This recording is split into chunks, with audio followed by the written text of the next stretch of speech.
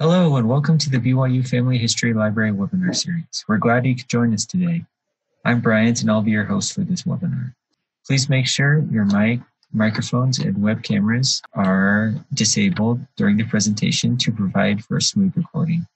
If you have technical difficulties during the webinar, please use the chat box and I can address your concerns. You are welcome to use the chat box during the webinar for comments and insights. However, all questions will be addressed at the end of the presentation. Our next webinar is on June 24th. That's next week on Wednesday. It's 2020 Update Basics of Ancestry.com with James Tanner, and that'll be at 5:30, just like this week.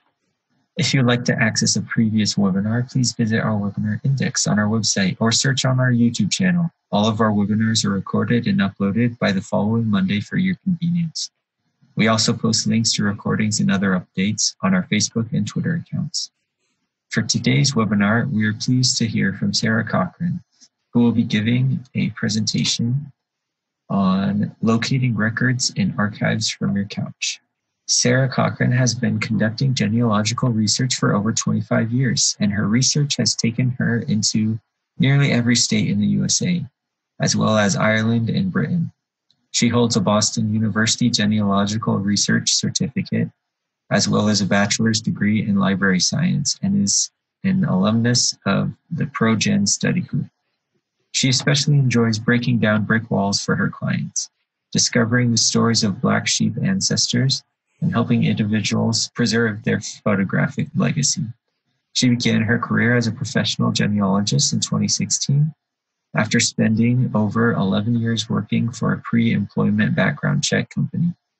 She is currently the treasurer of the Southern California chapter of the Association of Professional Genealogists, the registrar for the Arantia chapter of the Daughters of the American Revolution, and volunteers at the National Archives Riverside office.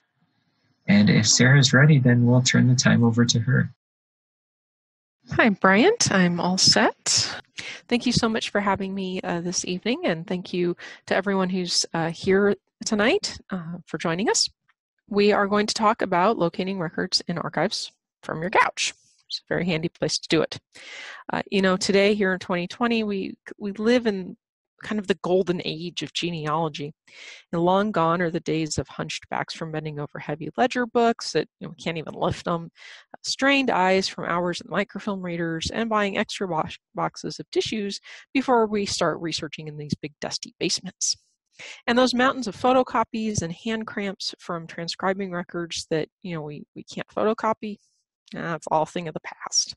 Today, we get to sit at home in our favorite chair, a snack and beverage in hand, and research our ancestors from our laptop or tablet and download images straight to our computer. Indexing and optical character recognition makes finding our ancestors in records like newspapers, will, and censuses a breeze. And in the golden age of genealogy, researching our family trees has never, ever been easier. Now that it's all online, right? Wrong. So we're going to talk first about some of the myths of doing genealogical research in the 21st century and why those myths exist. Well, it's all online. That's a big one. And why do people think this? Well, let's take a look at some numbers. Ancestry states that they have over 24 billion records available at their website. MyHeritage says over 12 billion. In their 2019 end-year review, Family Search stated they had over 6 billion searchable records, and of course they're aggressively digitizing that vast microfilm collection to add to the number, and they've been working on indexing as well. Find My Past has over 2 billion records, half of which are from the British Isles. I've saved you the math. That's about 44 billion records available at those 4 websites all by themselves. From when I wrote this a few years ago, it's a 7 billion record increase. And as we know, state and federal archives are digitizing records. There are whole websites dedicated just to newspapers or to yearbooks. And many private and organizational records are going online as well. I would not at all be surprised to learn that those other resources combined match or exceed the number of records at these 4 big sites. So we've got a lot of records available to us already online, and especially for those people who have who've really only started researching during this digital age, it does seem a little hard to believe there's still more out there. So it's all online. Well, some people are kind of realizing that's not true, so they go into myth number 2. If it's not online, it doesn't exist. No, that one's not true either. But it's a fairly common thought. I see this fairly often. And really, there's an entire generation, if you will, of self-taught genealogists who have only done their research online. And they just simply haven't been exposed to microfilms and dusty courthouse basements. So they don't realize that all the stuff that is online came from offline. And then we have myth number 3. Well, if it exists, it will be online eventually.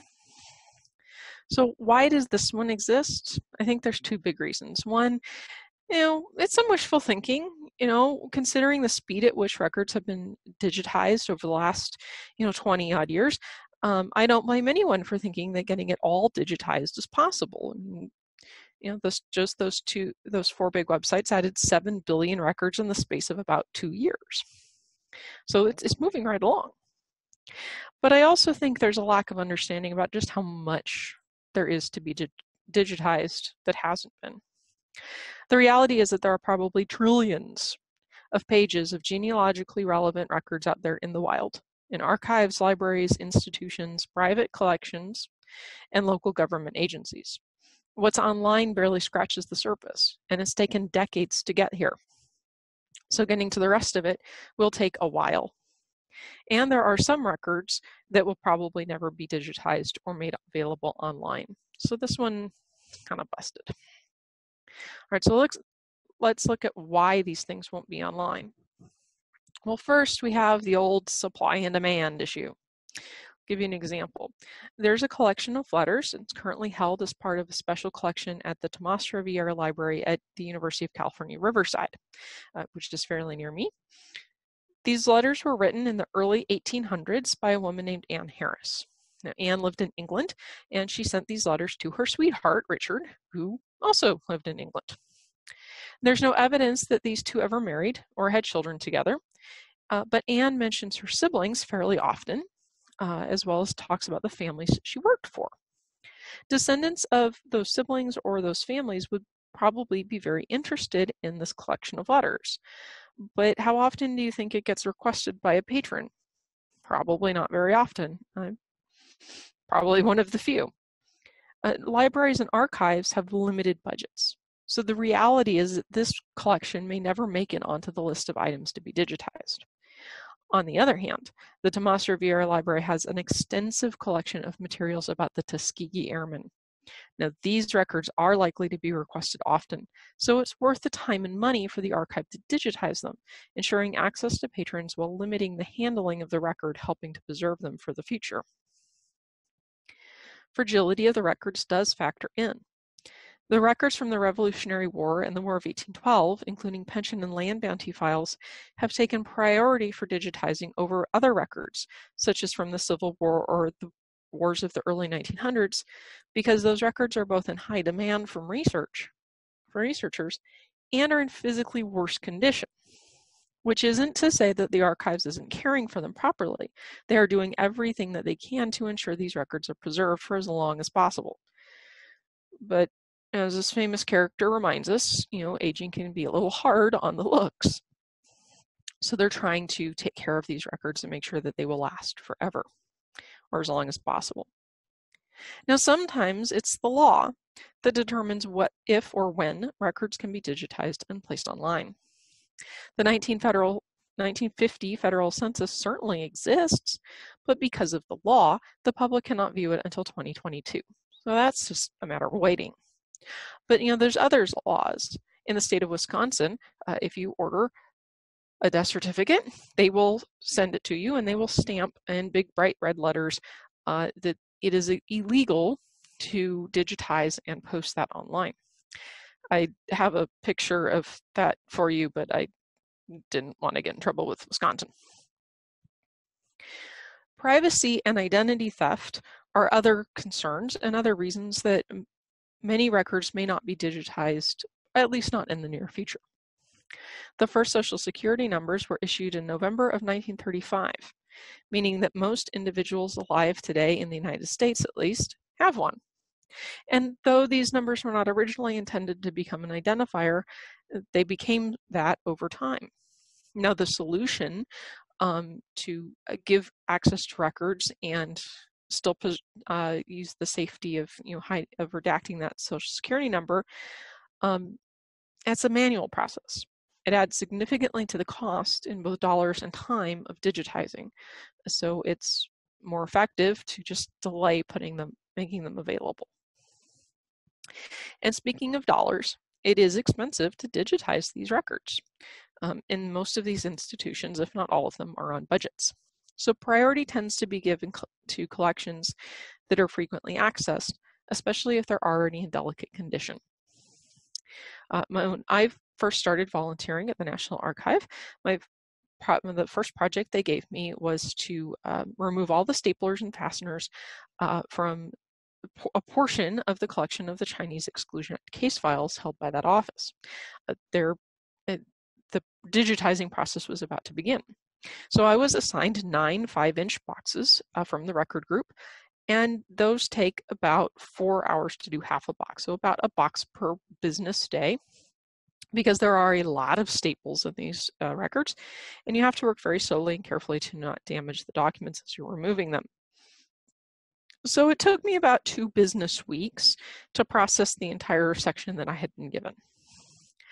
Now, I was a volunteer, so there's no, the NARA system doesn't have to pay me a salary. They don't have to pay for an employee benefit or anything like that. But if they did, you're looking at, $800 to $1,000 just in salary plus everything else. It also doesn't include things like rent, building rent or electricity or supplies, anything like that. And it definitely doesn't include the hundreds of hours it's taking to scan these documents. They have started the scanning process, and some of these wonderful records are now online. But the point is, it really adds up fast. Digitizing is expensive. All right. So with all that, we have faced the ugly, painful truth. If we want to do thorough research to reconstruct the stories of our forebears, we are simply not done yet with dusty basements, strained eyes of the microfilm readers, and contacting courthouses and libraries across the world. But how do we track down and access the records that will be valuable to our research without leaving the comfort of our own homes? Well, before we get to that answer, and we will, let's talk about a couple challenges. First of all, our ancestors didn't always stay in one place. Even the ones who were born, were raised, and died on a single plot of land didn't always stay in the same place. It is absolutely not uncommon to discover that government borders change around our ancestors. When I was a very beginner researcher, I was often puzzled at how my family could pick up their big farm and move it from county to county every 10 years with the census. And of course, that's not what was happening. The borders were changing. It's also not uncommon to discover that our ancestors actually did their business in neighboring counties. If the courthouse for the neighboring county was, a couple miles down a nice straight path of road, they might be more inclined to go to that courthouse or to those schools rather than climb over the mountain to their own courthouse. That's physically easier to get to. But our ancestors moved, and the borders moved, and the records moved too. They just didn't stay put. Now, this is especially true of records that are transferred from a county level up to, say, a state archive, but is also true of unpublished manuscripts, a category of records which includes items like family Bibles, personal letters, the collection of letters that were written in England, somehow now live in Riverside, California. So the records move around. We also tend to miss out on information about our own families by not fully researching those fan club members, the friends and extended family, associates and neighbors, the folks who interacted with our ancestors on a regular basis, either in person or by mail. So, how are we going to increase our odds at finding records that are going to help us? Let's talk strategy. First, you need to identify what question you have about your person. I want to know everything about second great grandpa James Jackson is simply not a focused question. It will not be particularly helpful for you and you're going to miss some things. But a more focused question, such as who were the parents of James Jackson, born in Livingston County, Kentucky, 1852, will guide you towards records more likely to help you find what you want to know. Once you have your question, make a list of the types of records that are most likely to answer your question. Using my who are the parents question, a death record, an obituary, maybe a marriage record. These are all records that commonly list parents' names, so I want to look for those. But I also want to look for the marriage, death, and obituaries for siblings you may have had. Assuming that those records don't give us an answer, or maybe we're getting some conflicting answers, what else could be useful? Well, land records, he might have purchased or inherited something from his father. Wills or probates to see if he shows up as an heir. In this case, I've got a fellow born in 1852. So it's just the right time period for his father to have served in the Civil War.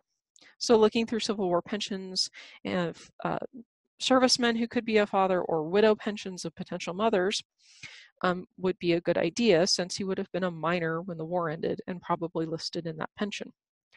But also, diaries and letters written by members of the fan club could actually help us. So we think about those friends, associates, and neighbors who might have created records. Make a list. And don't forget to notate where those people may have lived when they created the record. Using our Civil War example, I have a third great grandfather. His name was John Streeter, who was in the Civil War. Now, he was taken prisoner at the Battle of Buzzard's Roost and subsequently was imprisoned and died at Andersonville prison camp. His widow immediately filed for a pension. I mean, the minute she could, she filed for it.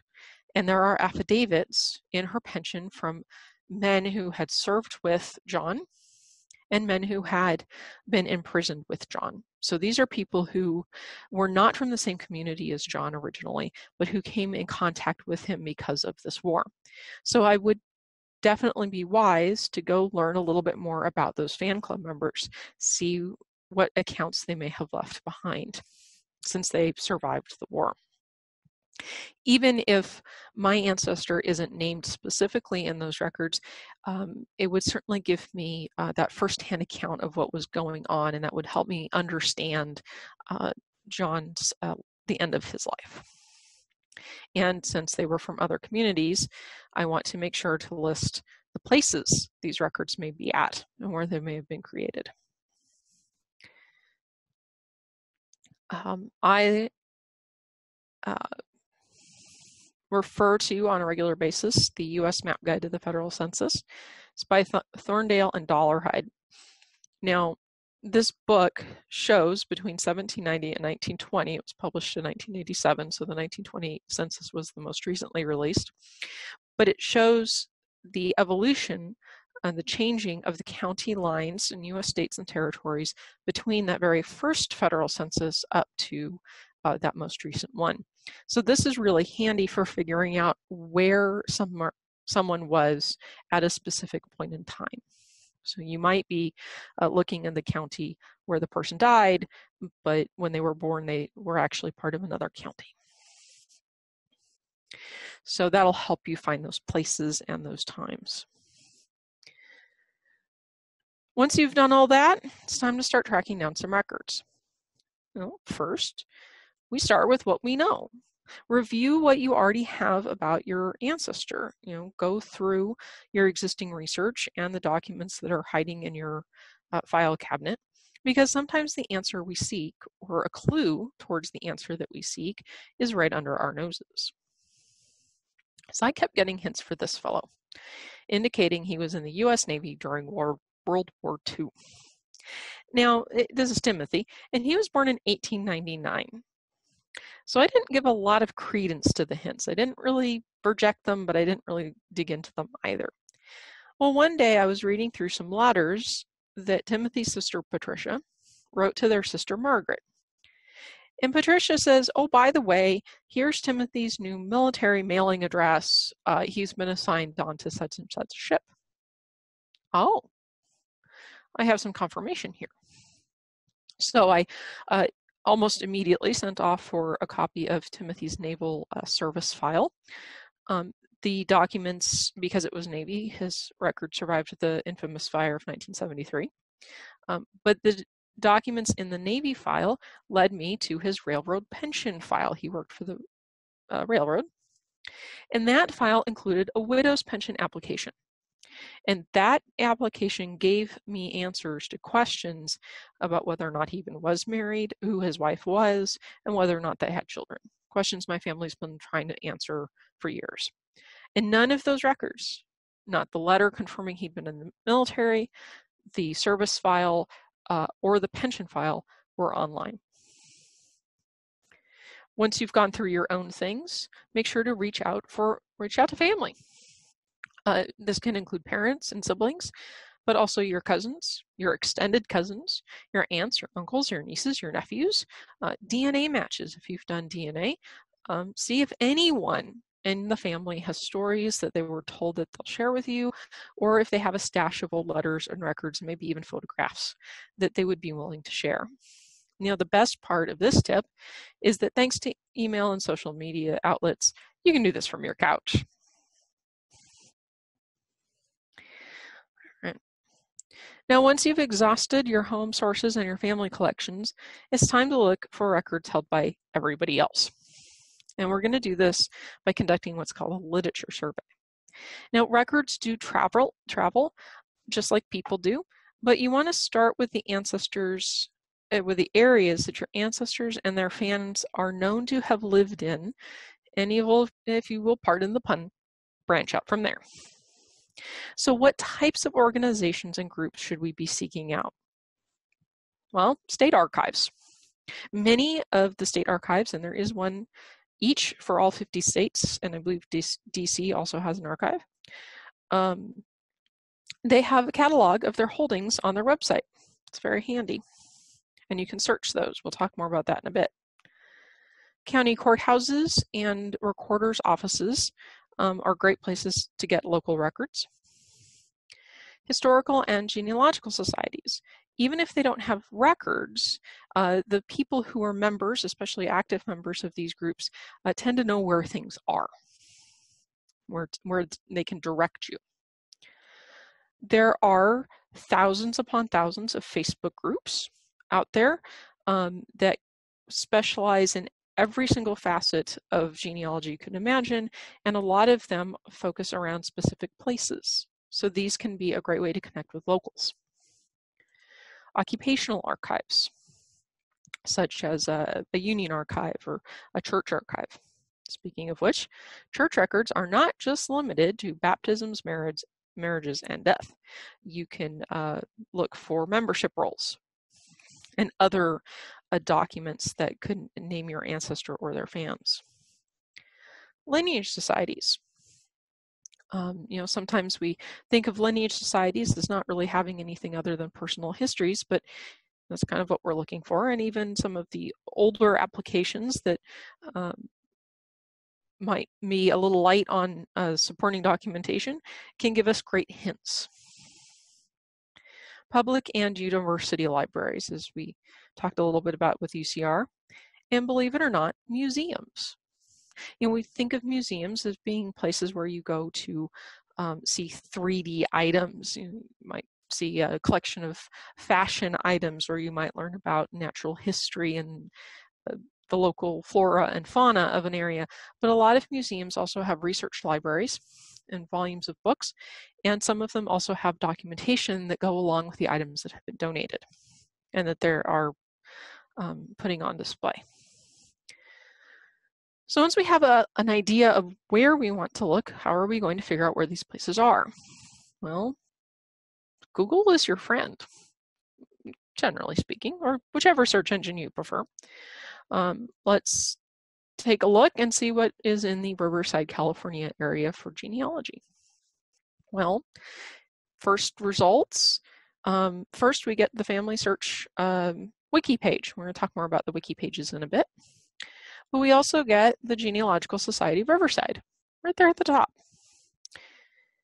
And because we happen to have one of the National Archives offices nearby, you also get the National Archives at Riverside location information as well. So there's some potential resources just on a quick Google search. There are also many online resources that serve as hubs. They search many repositories for potential sets of records all at once, or they list online and offline resources on a single website. Let's take a look at a couple of those. I'll give you some hints and pointers that will work in the search engines of these websites and others, including those listed in your handout. You may be familiar with Cindy's List. If you haven't spent any time exploring Cindy's List, I encourage you to do so. So Cindy Engel, the creator of this website, she searches the internet for genealogically relevant records, online or offline, and she adds links to that information to the appropriate subject categories. Now you can browse the categories. Just click that, you get to genealogy categories, and that list just goes on and on and on. And you can kind of keep digging. Now, if you're looking for several kinds of records in a specific location, you can also use the search bar up at the top of the page to search exclusively within Cindy's List for anything that matches those terms. So this doesn't the big wide internet, this is specifically results within Cindy's List. And in this case, as you can see, we put in Bureau County, and we've got things for maps as well as family associations. So you can look for multiple types of records based on what location you're working with. So speaking of search terms, you know, we have to search a little differently than we've all gotten used to since the golden age of genealogy brought us indexes and optical character recognition, making it easy for us to search for our ancestors just by plugging in a name. I bet a lot of you probably remember the good old card catalog. I spent hours and hours inside of a card catalog. Well, what's the search strategy, right? If we don't know the title or the author of the book we wanted, we did a subject search. We went to that section with all the subjects and to find volumes that could potentially hold information for us, and then we'd make a list of all the call numbers and go to the shelves and pull the books down and flip through them and see if they were potentially helpful. We need to return to this method of searching and researching. So subject searching and its more modern companion keyword searching are critical to our success in finding things about our ancestor and their experiences. So the difference is that subject searching uses the subject headings that are added to the catalog entry when the listing is created. Now, these subject headings come from a predetermined list of possible terms, and it's actually a huge series of books that have all the subject headings, and I don't own them because it would take up 3 bookcases. Well, maybe not many.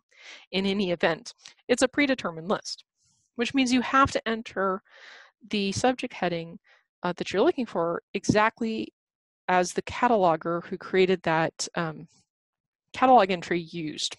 So you're gonna have to do a little bit of mind reading and good guessing.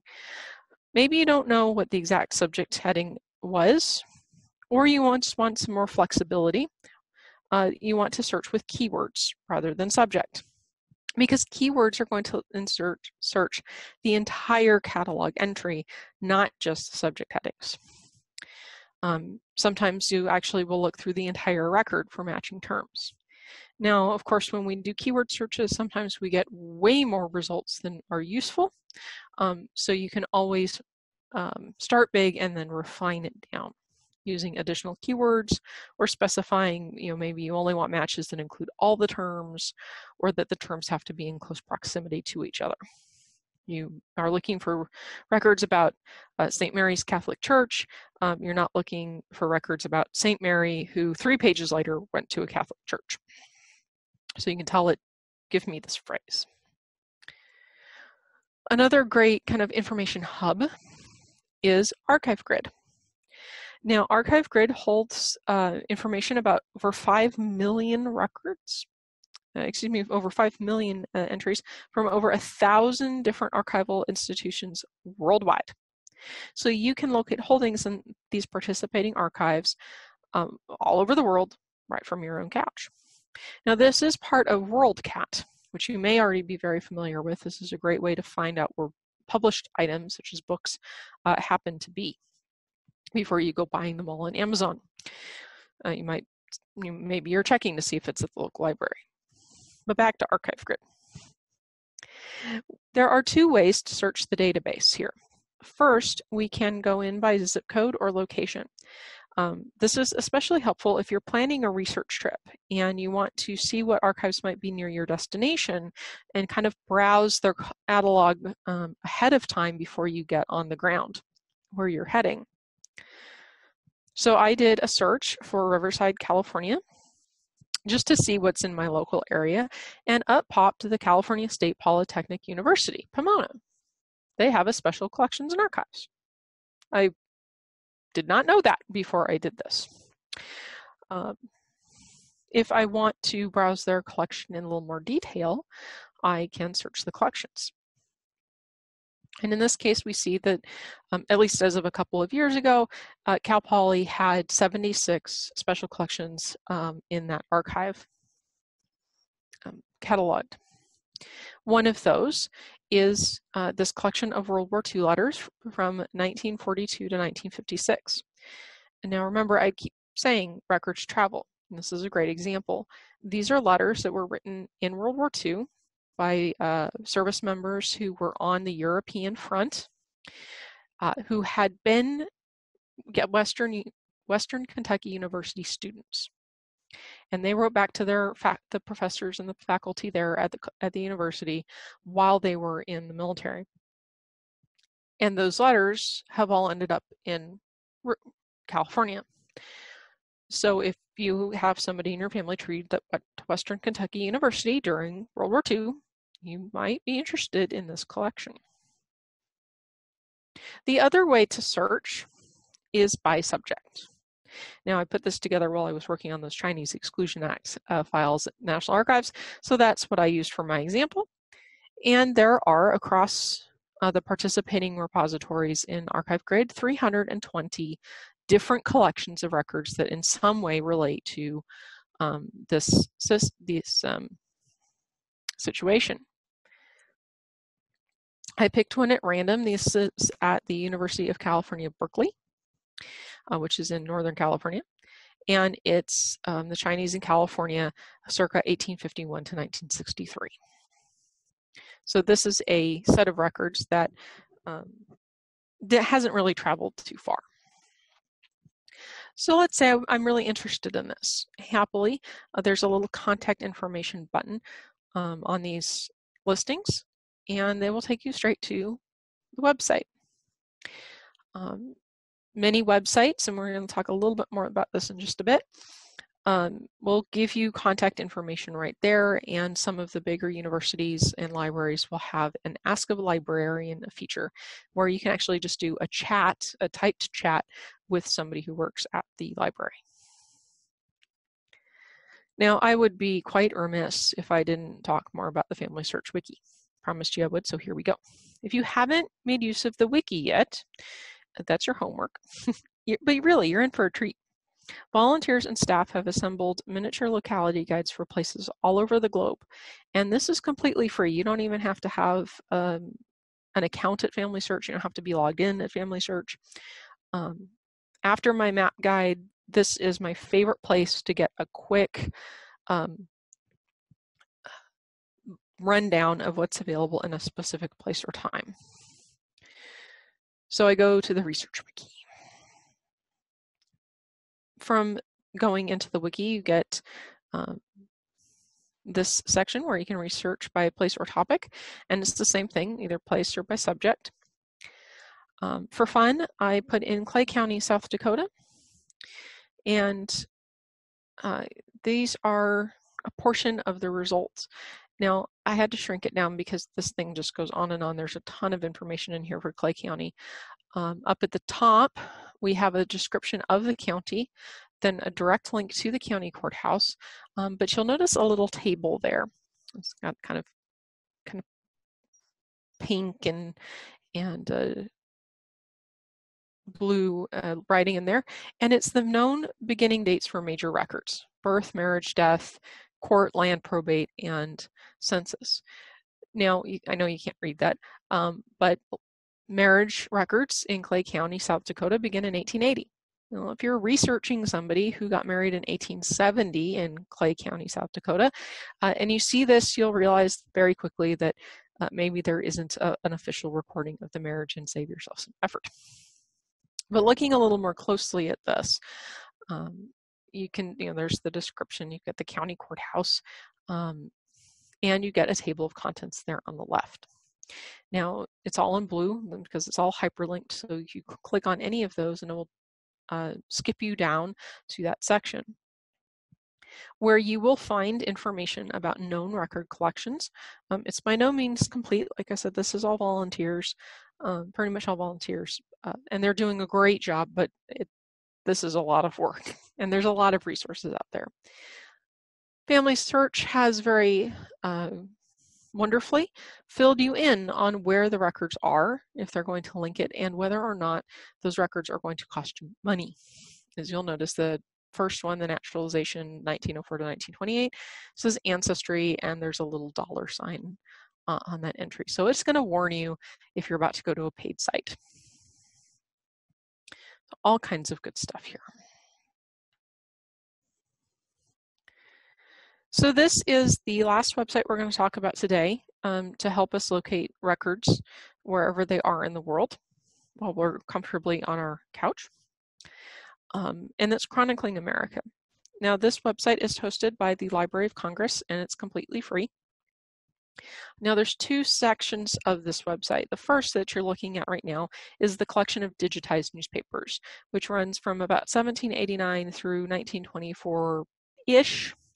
And it includes newspapers from all over the country. So they focus on newspapers that are in the public domain.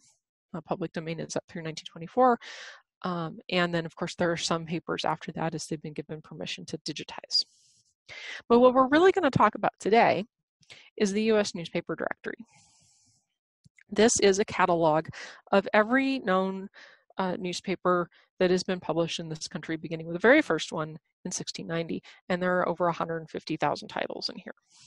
You can browse by title of the paper if you know it, or you can, and most often I'm looking to figure out what's available, so you can go to state, and then you can narrow that down to a county, and even as narrowly as a city if you want. You give it the date range. Now, the date ranges are in decades. And we're going to talk a little bit about how that's going to affect your results.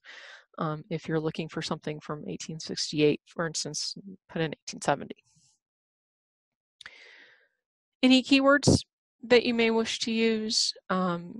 Frequency is how often the paper was published. Language. Newspapers in America are as diverse as the people in America. And there are newspapers in all kinds of languages. So if your ancestor was newly arrived from, say, China or Germany or Ireland or France, you may want to look for a newspaper in that language because they may not speak English quite yet. They also have ethnicity presses. In this case, we see Belgian in there. Perhaps we have a group in an area where there's lots of newly arrived Belgians, and a lot of them speak French, so you've got a Belgian published newspaper that's published in French. This will help you kind of narrow that down and think a little bit more outside the box of what may be available. The labor press newspapers are especially interesting. because these types of newspapers don't focus on a geographic area, but rather a demographic area. So my father-in-law was in the aerospace industry, and he actually does show up in an industry newspaper that was published on the East Coast when he lived on the West Coast. So it's a different focus for the paper, and they're not restrained to geographic area. You can specify what type of material it is. I'm usually in here on a fishing expedition, so I don't really care if it's online or if it's original or if it's a microfilm, but you can narrow that down if you wish. And if you're feeling really detailed, you can even put in the Library of Congress catalog number.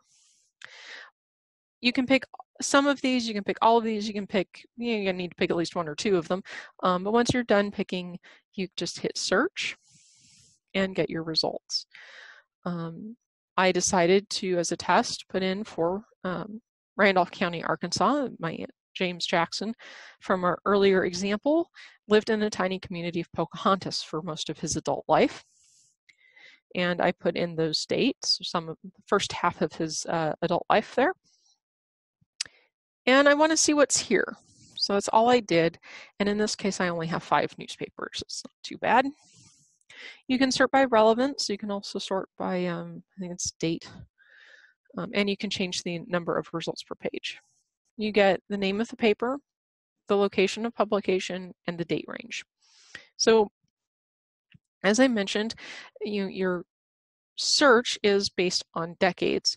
I put in 1850 to 1880, but as you can see, item number 3 there, the Randolph Herald Index, it was actually ran through 1884. So you're going to get a little bit of overlap on either side of the dates that you specify. We're going to say that the Randolph County Courier is the one I'm interested in. I want to start with that one. You click on that link and you go to the full catalog entry. And it just gives you a little bit more detail about the newspaper. You can click on libraries that have it or on holdings.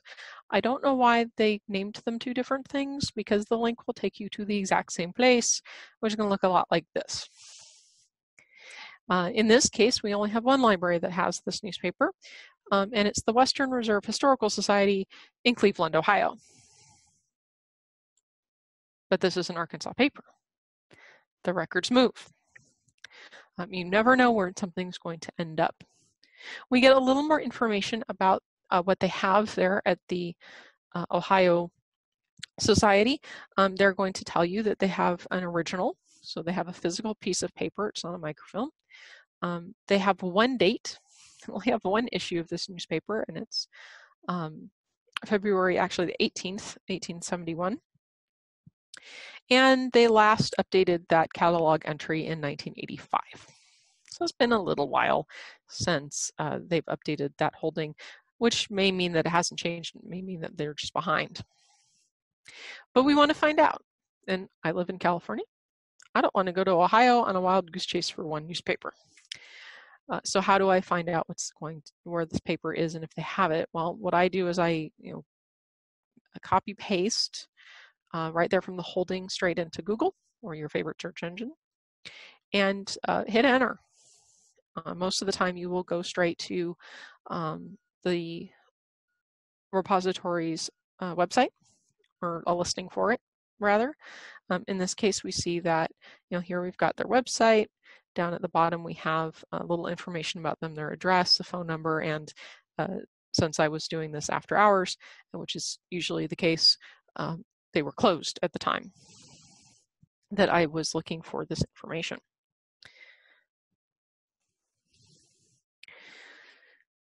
So what do we do now? We've found a record collection that's of interest. We know where it probably is, but we're staying put on our couches. So how are we going to find this? Well, a lot of historical societies and archives have posted information on their websites outlining how to do research. So I always suggest visiting the website, especially if you're on a roll and it's 11 o'clock and they're closed and you can't call them. You may be able to email, or you may need to call them. As we saw with the Berkeley website, many archives and libraries are using that Ask a Librarian feature. You'll be connected with someone who works either at the library or within its network, so they'll be knowledgeable about what they have and how you can get access to it. For the few that aren't quite in the 21st century, there's always good old snail mail. Now, you do have to get up and go down to the mailbox, but you know, that's still better than getting on an airplane to go 3 states away. And just as a disclaimer type reminder, I always say do make sure that you're being very polite. In the majority of cases, the repository you're contacting has, unfortunately, other priorities than helping us with our genealogy, you know, especially if it's a courthouse. So do give them a little extra time and understanding when waiting for your turn. They will get to you. We're going to go back to that Western Reserve Historical Society and use them as an example because they've got a paper that we're interested in. So let's see what they tell us. Every website's a little bit different, but in this case, we're going to research and collections, the library, genealogy.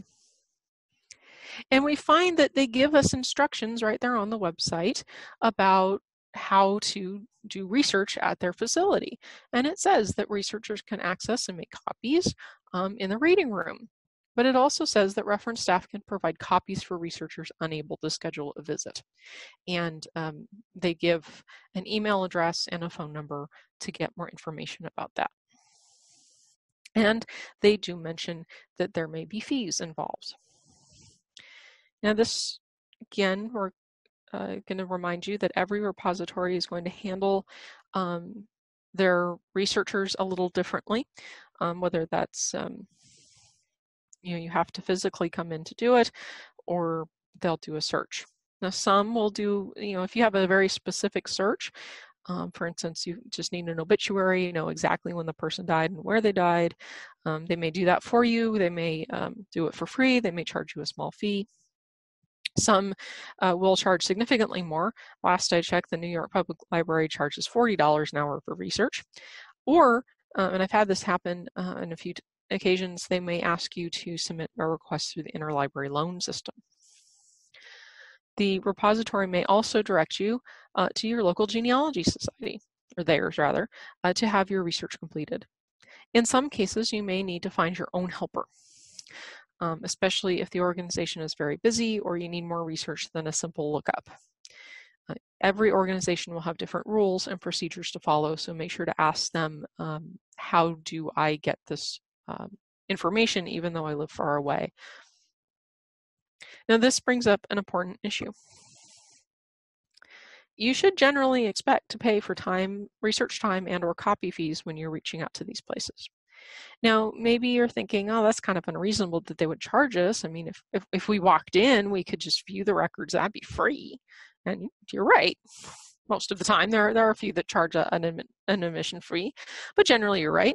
But I urge you to keep in mind that in addition to being far less costly than traveling to these places in person, the fees that are being charged rarely cover the true cost of providing them to you. Even if the fees are a little higher and they sort of cover those costs, mostly the fees just help support the repository mission of preserving and providing access to the records, because it's not just staff time in getting the information out of their files and sent to you, it's also the materials to care for the items, it's the building rent, it's the electricity, it's all the rest. So do keep that in mind. But sometimes the repository is going to tell you, we can't help you even if you give us money. We're too busy, we can't manage it, we're sorry. You know, you can come in and look at this, but we can't look this up for you. Can you still get the information you want without leaving your couch? Well, of course you can. That's why we're here.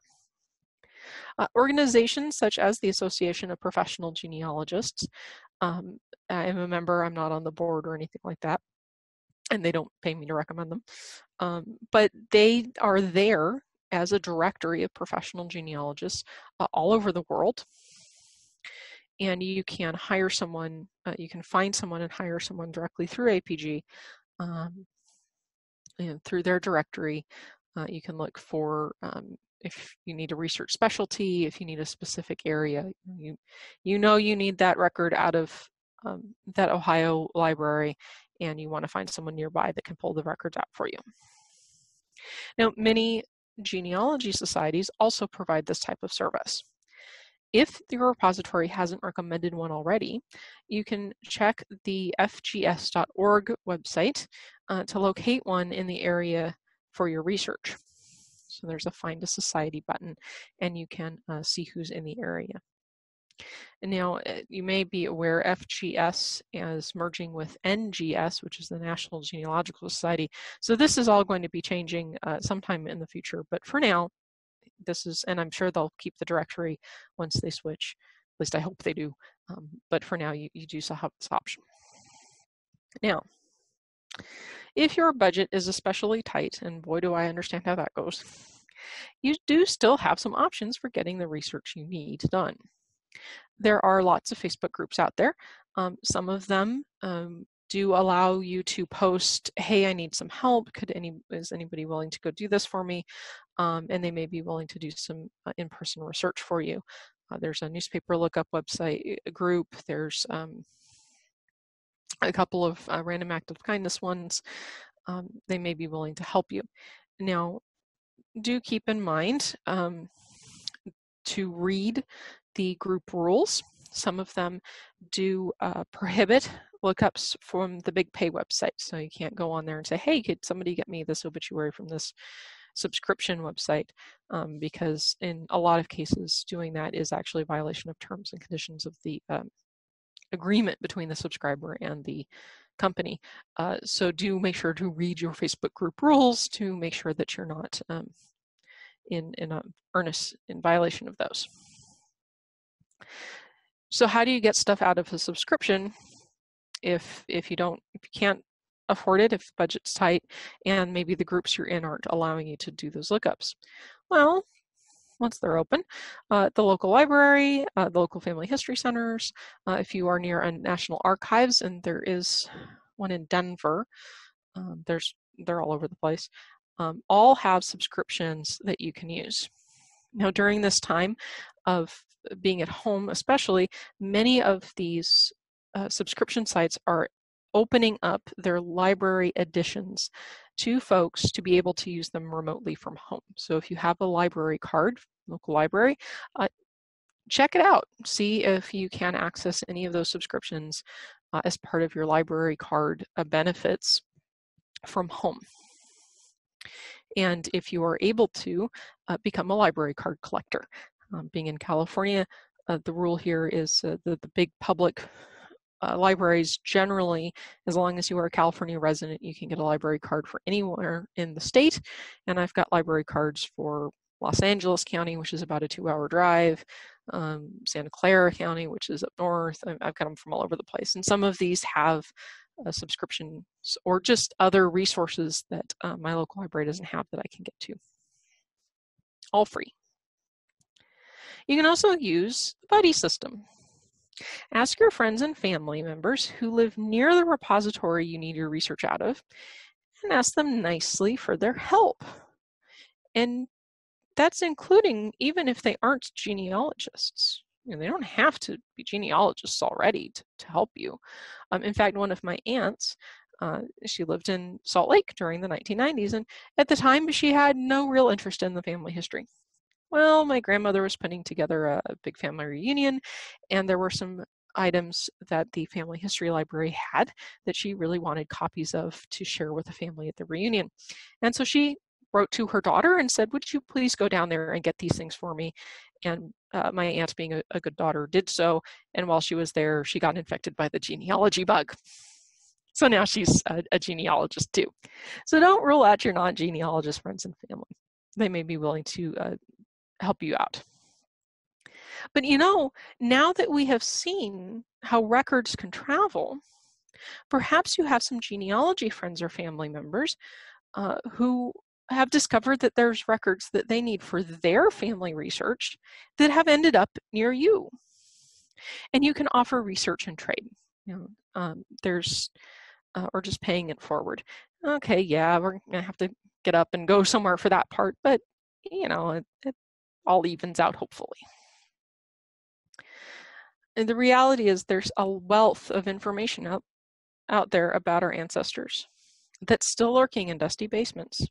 It's sitting forgotten on shelves, preserved on microfilm rolls, and it's all waiting for us or our agents to discover it. It's so easy to get overwhelmed with the information already available to us and those billions of records online that are digitized and searchable and indexed. But if we stop at what's online and what's easy to get to, we will miss out on important pieces of our ancestor stories.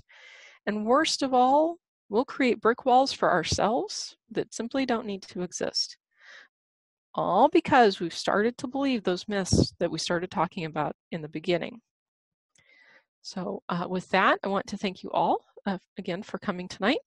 And I hope I've given you some new resources and ideas that will help you locate those items that are still offline, that do exist, but not might be online anytime soon.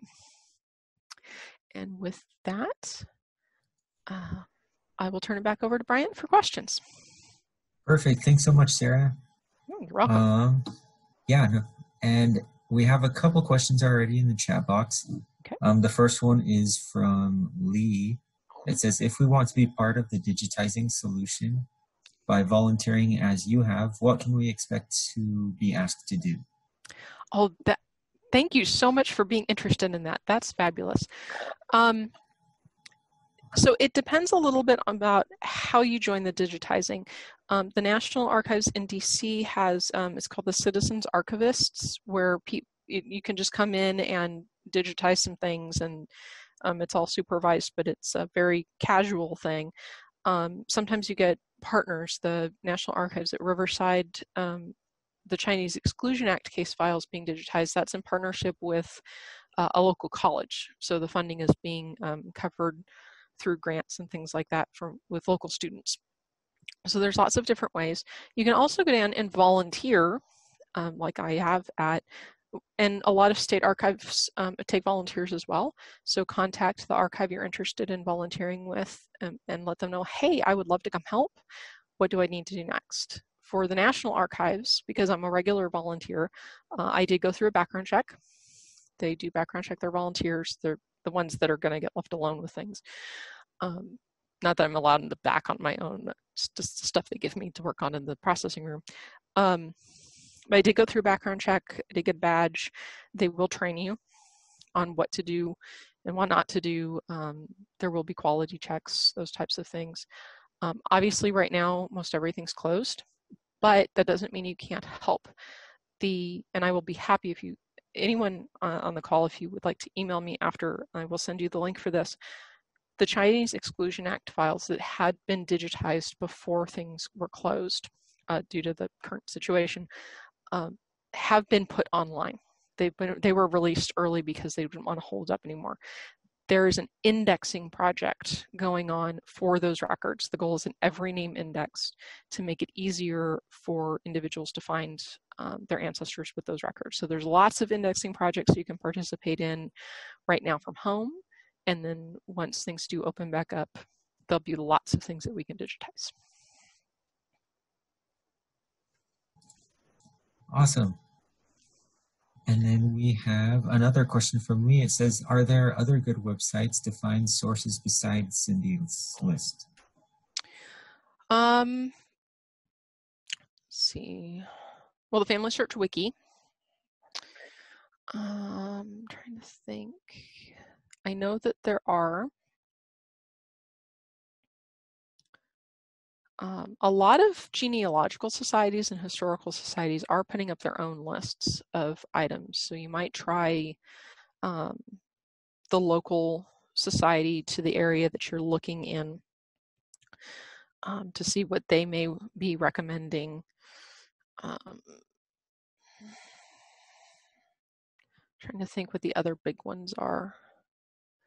Cindy's List and Family Search are the really big ones.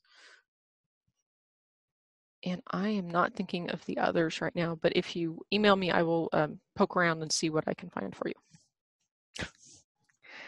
Great, no problem. All right, and then we have another question from C. Orlov, it says, is there something similar to chronicling in America for UK, India, etc.? Oh, I have wanted one of those for so long. I do. I have a Canadian research project that's giving me fits, and I keep wanting a newspaper listing. My suggestion for overseas, because unfortunately I don't know of one that exists that's quite like Chronicling America. However, if you go to that country's national library, the National Library of Ireland, the National Archives and Library of Canada, the British Archive, a lot of countries have national libraries, and the available records at that library are coming online in a catalog. So that would be my first stop, is to go to the National Library of that country and just browse the catalog for what newspapers may be available. Find My Past is aggressively going after newspapers. They've got scads of wonderful newspapers. And it's the main British newspaper, the one that started in 1666. But that has been completely digitized. It's all online. It's free. The Scottish and Irish, like sub, because it's more than one paper. Those national newspapers for all three countries have been digitized, and they're online for free. And same answer, if you email me, I'll send you the links. Great. And it looks like, related to Lee's earlier question about the websites, some people have posted in the chat box stevemorse.com. Oh, yes. That's so maybe visit that. That's a good one. All right, we'll give about 10 more seconds for any extra questions from the audience. All right. If that is everything, then thanks so much, Sarah, for joining us and for this great presentation. Oh, you're very welcome. Thank you for having me. Of course. And we'd just like to remind everyone about our webinar coming up next week. And that'll be next week on Wednesday at 5:30, the same time. And that will be 2020 Update Basics of Ancestry.com with James Tanner. So we hope to see you next time for that. And if you have any questions or comments, feel free to email us at fhl_webinars@byu.edu. Thanks for joining us, and we hope you have a great day.